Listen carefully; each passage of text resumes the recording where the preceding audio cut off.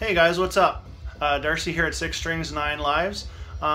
Just gonna throw a little spotlight on a guitar player that you will know in the metal world, and that's Herman Frank. I think it was about 2 years ago. I was skimming through Amazon, and you know how Amazon throws out ideas of what you think they think you'd be interested in, and I see, okay, new Herman Frank album. I'm like, well, I did not even know he had any solo albums. So I'm like, okay, I'm gonna check that out, and I YouTubed the video for Ball Hog Zone, and it was like, wow, this is awesome. So I pre-ordered that album, and when I clicked on it, it showed me 2 other albums, and they all said 2016 releases, and I'm like, you know, is this guy releasing 3 albums at once? I'm like, I've never heard of that. But anyways, no, they're re-releasing his first 2 solo albums. The first one is Loyal to None. So these 3 albums I'm going to show you, all released in 2016. This is an awesome album, and you know, these guys do such a great job. AFM records, bands like Flotsam's on there now, UDO. Anyways, the vocalist on this is the vocalist from the band Victory, and I'm not going to say his name. I'm trying on this one. Giodi Pakadaris. I believe he's from Greece. Really good vocalist. He's awesome. Actually, I'm starting to get into more of the Victory stuff too. Been YouTubing stuff like that. Probably pick up a couple of their CDs in the future on my ever-growing list. Anyways, great album. Favorite track on here. If you want to YouTube a couple highlights just to check it out, YouTube Kill the King. It's awesome. Then Herman came back in 2012 with this one, Right in Your Guts. Another cool cover. Very nice artwork. Again, these releases are very well done.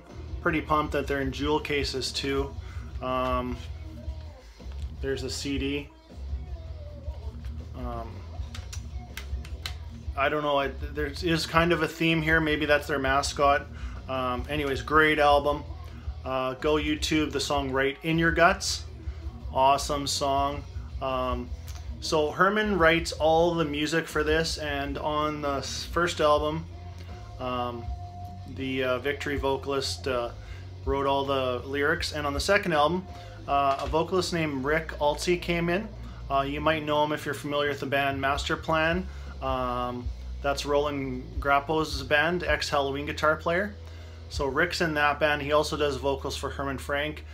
Awesome vocalist. Very similar to the first album. Very similar styles. But I do like Rick's vocals are awesome. Great songwriting. Then we get into their third album, which is the one that kind of got me on the pre-order. This is a digipack. Very well made though. It says in here that it's a limited edition. Not quite sure what's limited with it. There is one bonus track, but there's a bonus track on all these. Anyways, very well made. It's not flimsy. Awesome. But this is an awesome album. This was one of my top albums in 2016 for sure. This is really worth checking out. Great songs. Running Back, No Tears in Heaven, the lead single, Ball Hog Zone. Great album. Check out Herman Frank, you guys. I don't think you'll be disappointed. If you're fans of anything from Germany, which I am, any of the German power metal. Again, I wouldn't consider this power metal, more just metal with elements of power metal. Great guitar player. You know, and standing in the shadows of Wolf Hoffman for years, it couldn't have been easy. I really like this solo stuff. I hope he continues. This last album came out in 2016, so you know, hoping for a 2 to 3 year gap till he puts out another one. Again, great guitar player. You're gonna love it, I'm sure. Check out those few songs I mentioned. Let me know what you think.